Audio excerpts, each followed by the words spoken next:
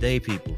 What's going on? I really appreciate you all joining me yet again for another entry into the so-called time capsule. In today's episode, we will be talking about a show or two. I'll definitely be talking about a few fights. You already know how I get down. And we can't go without mentioning the Supreme Court Justice taking a few gifted flights. I've never heard of anything like that, but I can't say I'm surprised. But I'll give you a bit more information, and we'll get your guys taking the comments. I'm gonna get y'all active, I promise. But yes, today's gonna be a very interesting show. I also want to talk about so-called man's best friend, America's favorite furry pet by far. Like I think the closest is cats. And obviously, you guys know I'm talking about dogs by now. I think they beat cats out almost by 20 something million or some crazy number. But y'all already know y'all all love dogs. You know what I mean? Roof, roof.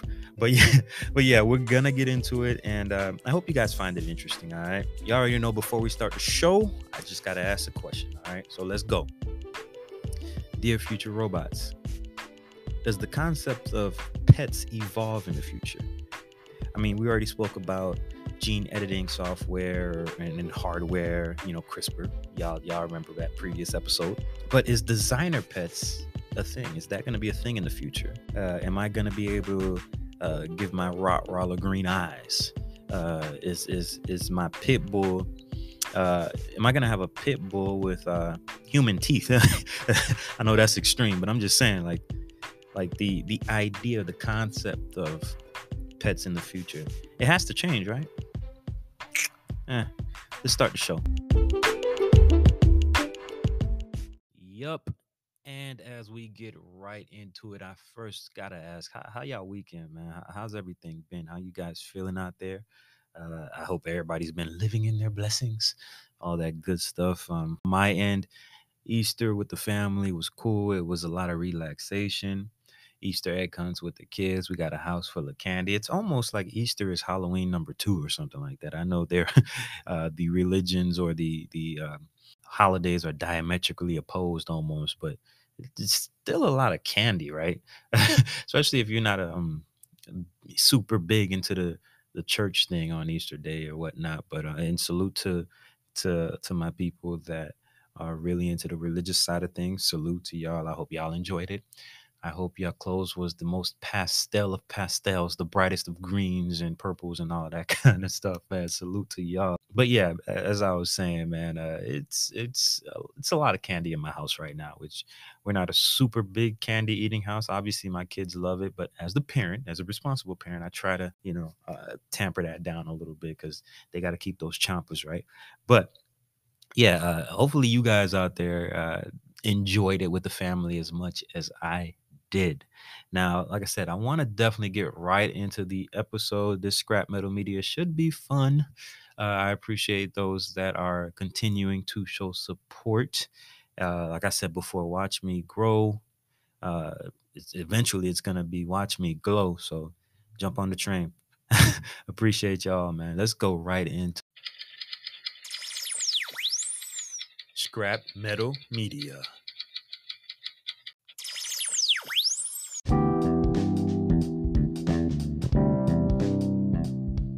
Welcome to Scrap Metal Media, where all news is two-faced. That's right. Take it or leave it.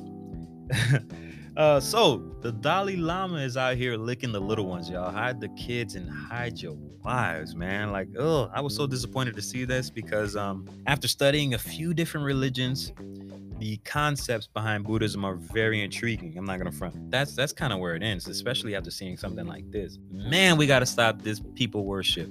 We just gotta stop this people worship. If you haven't seen the video, I don't really feel like going through a play-by-play. Y'all can go ahead and click on and click pause right now. Go watch it on YouTube or Google it, and then come back. Because I'm not gonna get. I thought about giving y'all play-by-play, but I might throw up in my mouth. I don't want to do that. But I will say this: in some weird, bizarro world, if that had been my kid, and don't get me wrong, gotta be some weird world. It won't be, but just in case, I would have went up there and made the news. Because I would have put some hands and feet on the Dalai Lama. You know what I mean? And no disrespect to my Buddhist people out there. Y'all do y'all thing. But he's the he's the 14th one. I mean, were the other ones wild like this? This is kind of wild, man. Y'all know it's wild. I don't know. But we got to evolve out of this human worship, this people worship type thing, man. Because whenever we start to worship people like they can do no wrong, they usually prove us wrong. It brings me to this new show on Amazon Prime. It's called Swarm. Really good show. Y'all take a look. Let me know what y'all think. First of all, everybody knows who Beyonce is.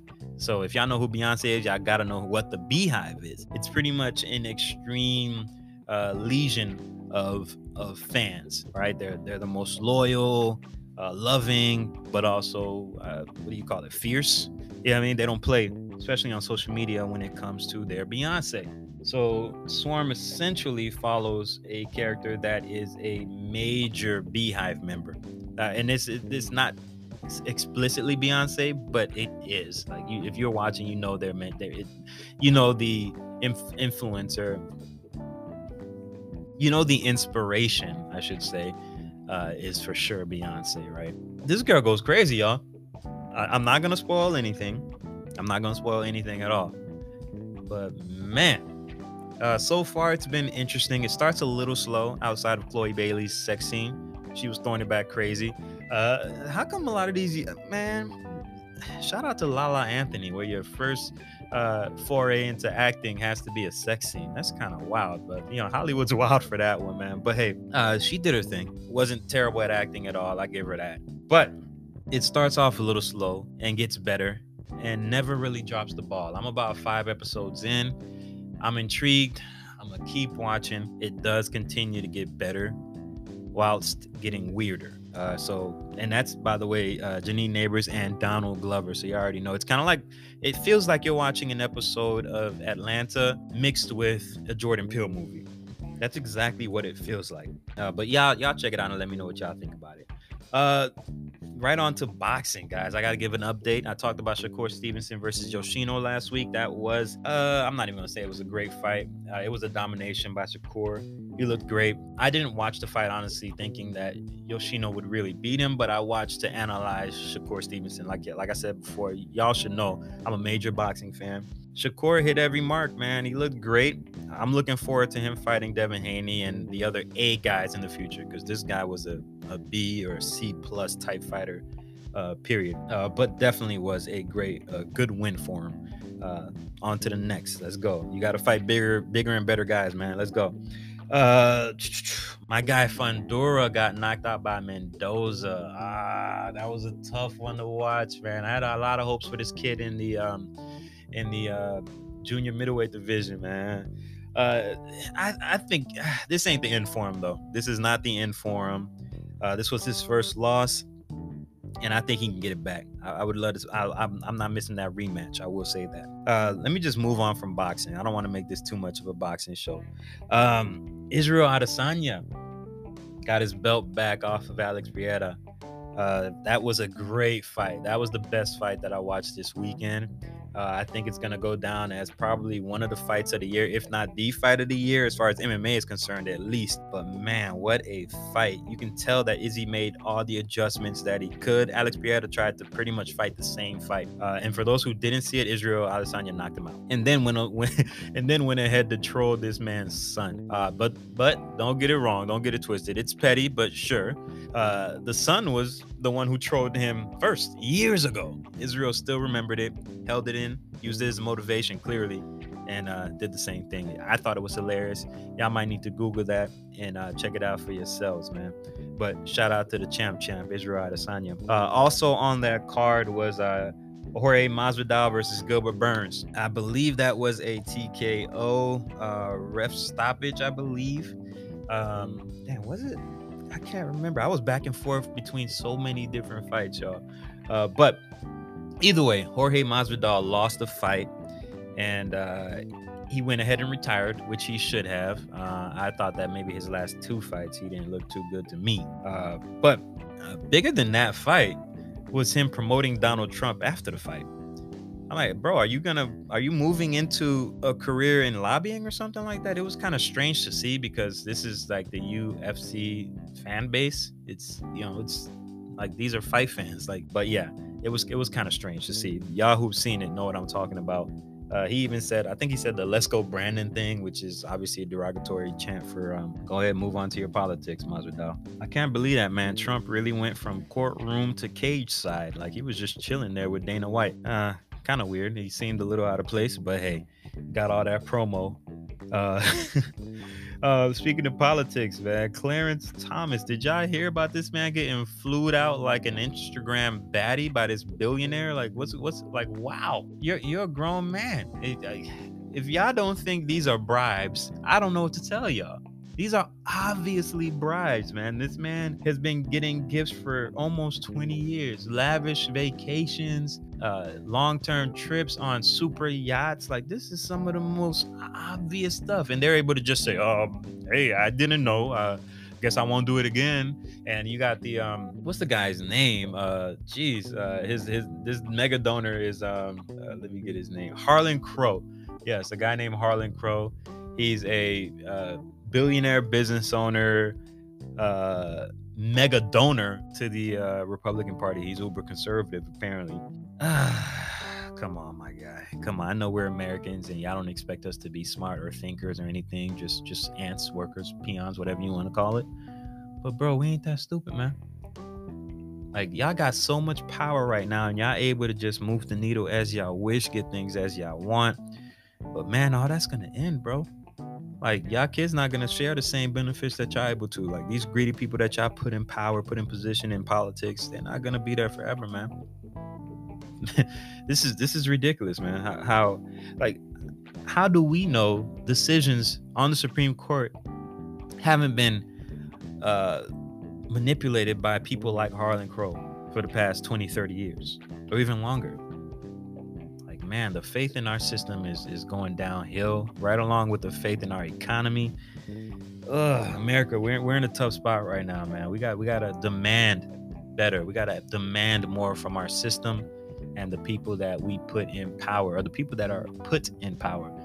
Let's start by demanding change, or demanding different from the corporations that are backing these people, the corporations that are putting money in their back pockets. Let's demand a little better, man, because something's got to change. This is ridiculous. I completely understand why people are turned away from politics or believing that things can change, man. Like, this is ridiculous. I hope there's gonna be a real investigation into this, because they seem like they're trying to brush it under the rug. They don't want to make the institution look bad. I get it. They're expecting these people to be able to police themselves. But no, man, there's only been one Supreme Court justice in 1805, I think it was, or 1804, that has been, they call it impeached as well. But there was only one that's ever been replaced, and that was Justice Samuel Chase in 1805. We might need to look into his behavior, man, as far as Clarence Thomas goes, because this is ridiculous. And to kind of give us this kind of waving off of a reasoning or excuse is ridiculous. They don't have respect for us, man. Something's got to change, man. Something's got to change. And obviously, I'm not talking about violence. I think we can handle it all politically, civically, I should say. But geez, something's got to change, man. Moving on, man. Moving on. Did you all see that Florida's governor Ron DeSantis actually made it a lot easier to move around with weapons in Florida? And it's very just the optics. Man, man. It's very interesting because we're not too far removed from a mass shooting, right? There's almost one every day, right? But we're not too far from removed from a major one that took a lot of lives. And now you make it possible to have a gun concealed in Florida without a permit. So one less barrier in play for people wanting to carry guns around every day. Like, wow. I mean, I guess it's better than doing the open carry, because I don't know if y'all know, but a lot of open carry states, there's an epidemic of guns being literally taken off people's hips. So you have a gun, you're walking around with it on your hip, open carry, and people are literally snatching it from you. And what you gonna do? Try to get it back? They might shoot you. So I can imagine why they didn't just do open carry for that very reason. But the optics, man, it don't look good at all. I think Ron DeSantis wants to make Florida, Texas very bad. He copies almost everything Greg Abbott does anyways. If y'all out there for some reason like Ron DeSantis, maybe y'all not into politics, or y'all let social media teach y'all about politics. I don't know. But if y'all love Ron DeSantis, y'all might as well love Greg Abbott. Just look at Greg Abbott. Whatever he does, Ron DeSantis does. He's copying and playbook for playbook. I don't know. It's weird. But yes, y'all making Florida look crazy, man. And don't get me wrong, y'all already know I'm not against the guns. I think our society needs a lot of fixing. This is crazy, man. This is crazy. Man. Let's move on, man.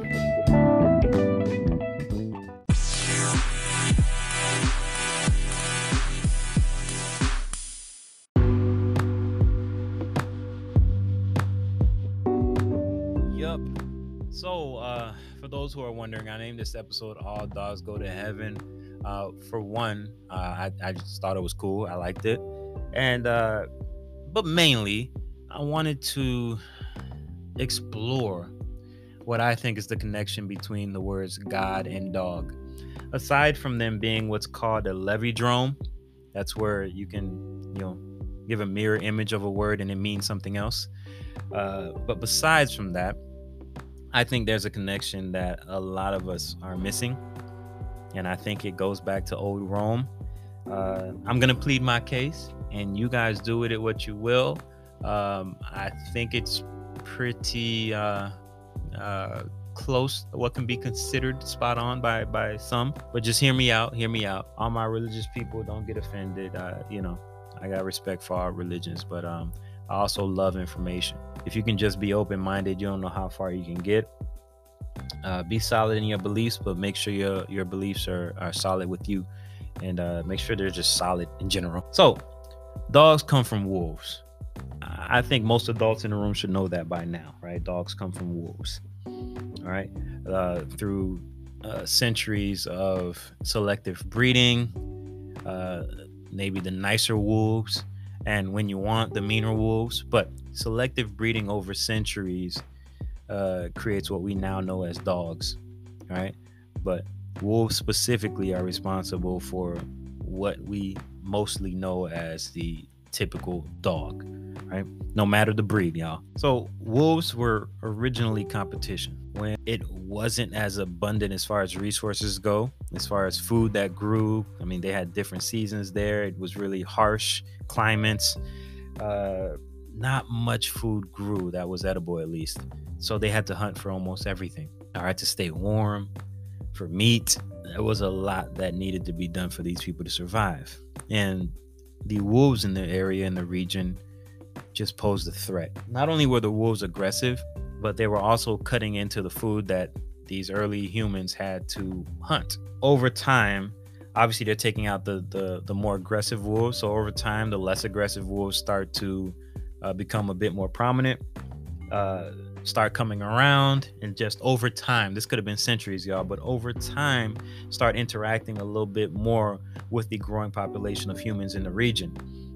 Now, the humans in the region, obviously, you start interacting with animals, you start interacting with a stick and become friends. So they start taking a liking to each other. The animals start coming by, and now you got the early stages of domestication and people wanting to keep them as pets, and obviously workers.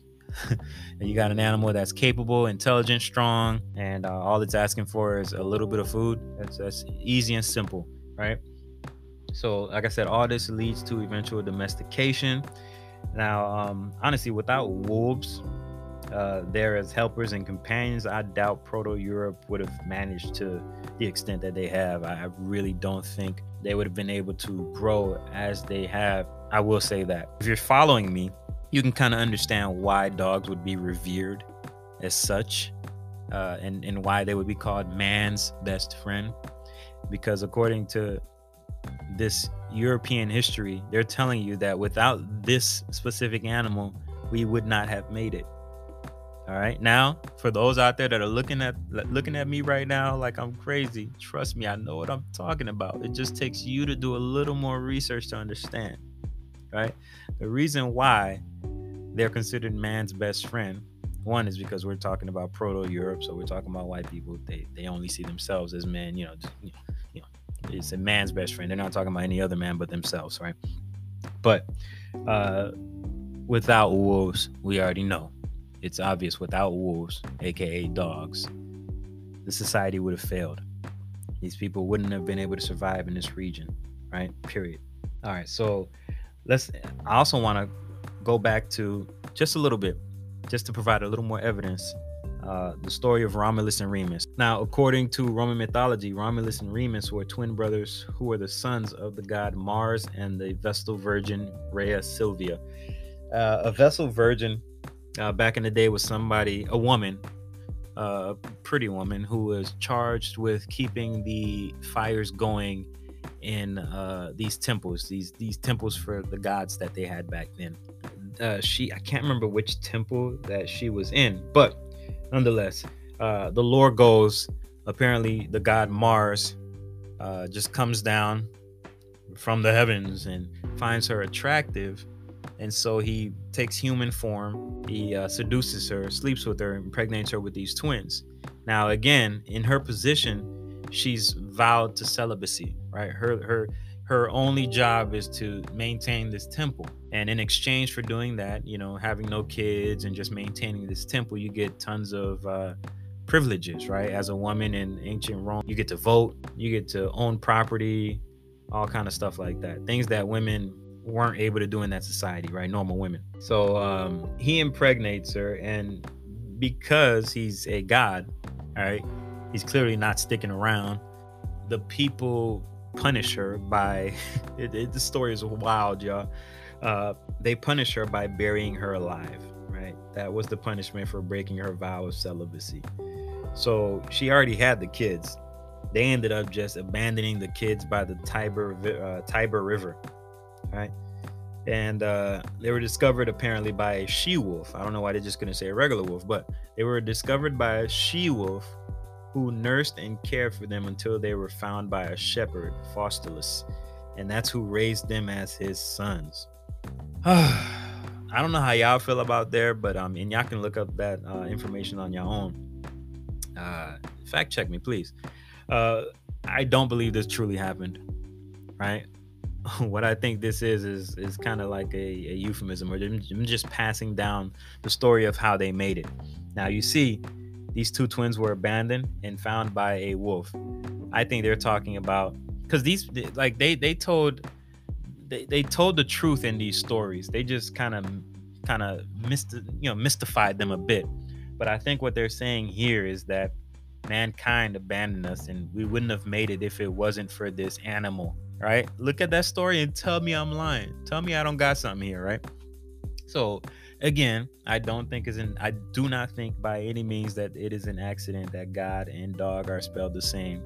All right. Again, for y'all people out there, God is not a name. It is a title. All right. If you getting upset by this, just because you're not well versed in your own religion, go read a book. I don't know, pick whatever religion. I'm not specifically picking on any religions, but this is a fact-finding mission. All right. And all I'm saying is I don't think it's an accident that dog and God are spelled the same. I don't think it's an accident at all. We're in a society where everything is in remembrance of everything. It is no accident, right? I might do a series on this, honestly, because it's so interesting. Rome is a fascinating thing. Greece and Rome were some of the first places that I started researching when I started getting into history. I love it all, and like I said, I think there's a lot of allegory, and there's a lot of like misdirection, but the stories, they mean a lot if you're able to really examine them, right? But hey, did I make a compelling case? I hope I didn't ruffle any feathers.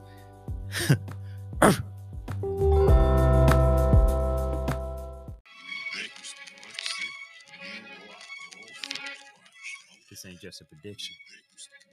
This is bit by bit.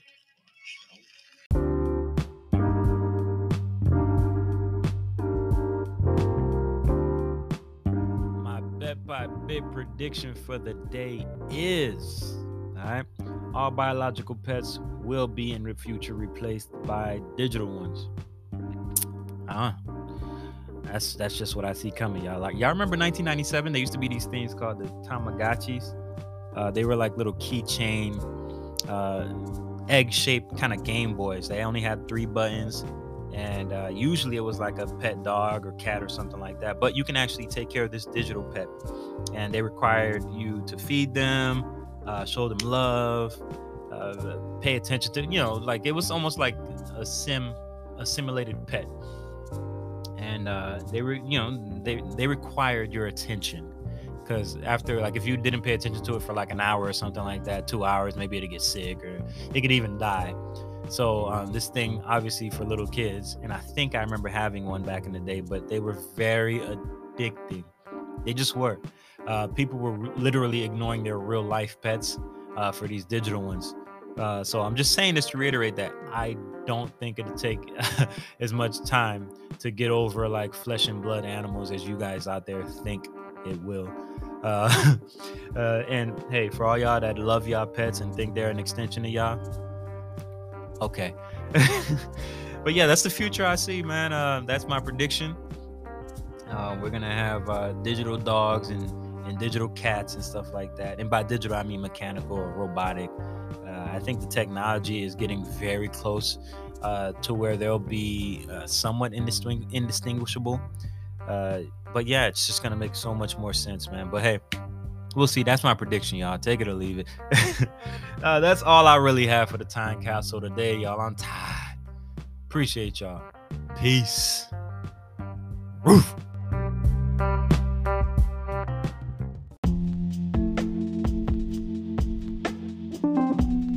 And we are just universes crashing, y'all. So just do your best to leave a mark. Once again, this is Wendy. I appreciate you listening. Dear future robots, peace.